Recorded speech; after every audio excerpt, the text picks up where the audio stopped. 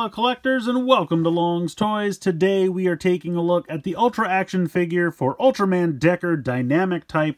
I think the figure looks really cool, but even more so, I am really excited about the accessories.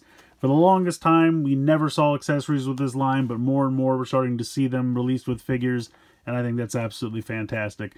You can see here we get the Ultra Dual Sword in Decker mode, and then we also get the Shield Caliber, which actually does have the ability to transform from Shield mode to Caliber mode. You just remove these pieces and switch them around. I think that's really cool, really simple, but it works.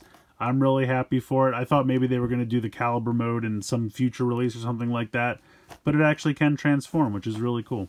So taking a look on the back, you just see some product shots here, different poses with the accessories. They even have Flash Type holding the dual sword.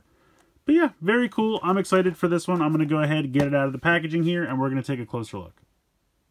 So here is Ultraman Decker Dynamic Type. I think they did a really nice job with this figure. It looks like they made the torso out of the light blue plastic and then added all the paint applications on top of that. I think it came out really good. Head sculpt looks really nice. A lot of nice metallic gold and silver paint there, looking very sharp. Head can rotate side to side. It can go forward a little bit. Can't really look back all that much. And you don't really have any side to side tilt, but he can look down a little bit. You have a nice hinge and a rotation here in the shoulder. You have a bicep swivel, I would say 90 degrees there in the elbow. You have a wrist swivel, and then he's got these kind of two sets of fingers here. So these two are one set, and then these two are one set that you can kind of grasp or make a fist. Nothing in the waist. You can kick forward pretty well, kick out to the side pretty well. Can't really go back at all because of the butt flap. No thigh swivel, which is kind of a bummer, but the line has never had thigh swivel, so no sense complaining about it now, I guess. A little bit over 90 degrees there in the knee, and then you have a ball joint here in the ankle. But overall, yeah, I think the paint applications look really sharp. I think it's a nice figure. A lot of times you can see that the paint kind of stops at the halfway point.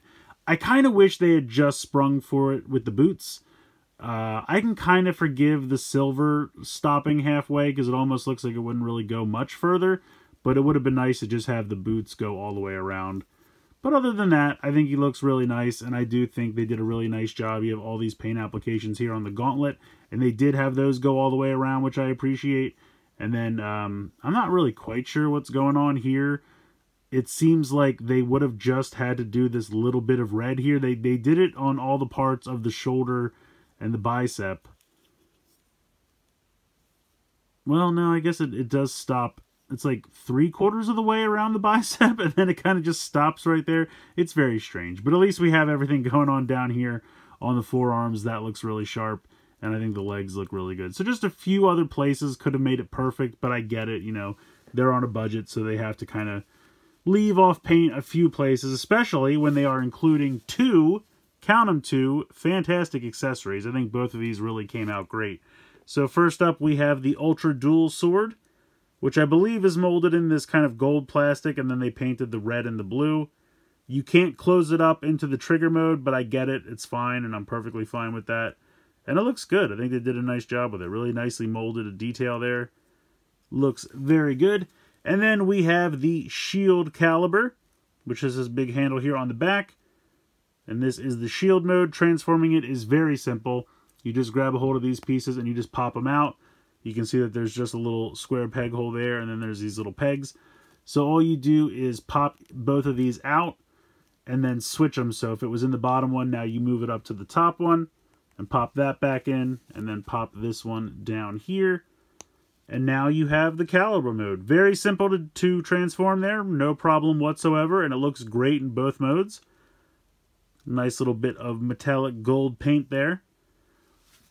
So now we'll pop them into the hands. Now I will admit that these don't really hold as well as I'd like them.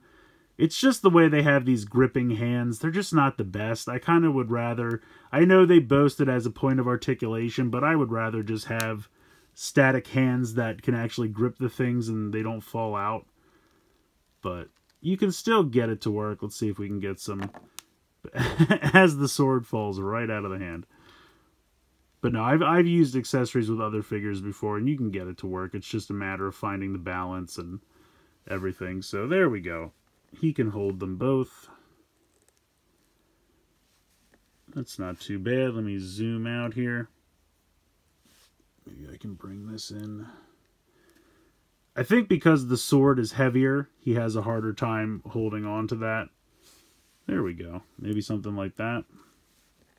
The accessories look great. I just wish he could hold them a little better, just because, I don't know, those two sets of fingers, I feel like Ryder used to do that a lot, and then they kind of got away from it.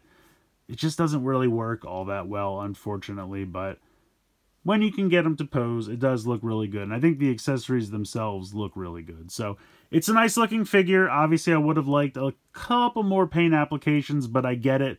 And obviously, if I'm making a wish list, I'd like a waist swivel and a thigh swivel. But again, line has never had that, so not really any point in complaining about it now. I think it's a nice looking figure. I really like the accessories, and I really enjoy the fact that they're including them more and more, especially when it makes sense. So I think this is one of the better ones they've done. Really looks sharp, really nice accessories. I think it's worth adding to your collection. Let me know what you guys think in the comments below. Please like, share, and subscribe. Hope you guys enjoyed the video, and as always, thanks so much for watching.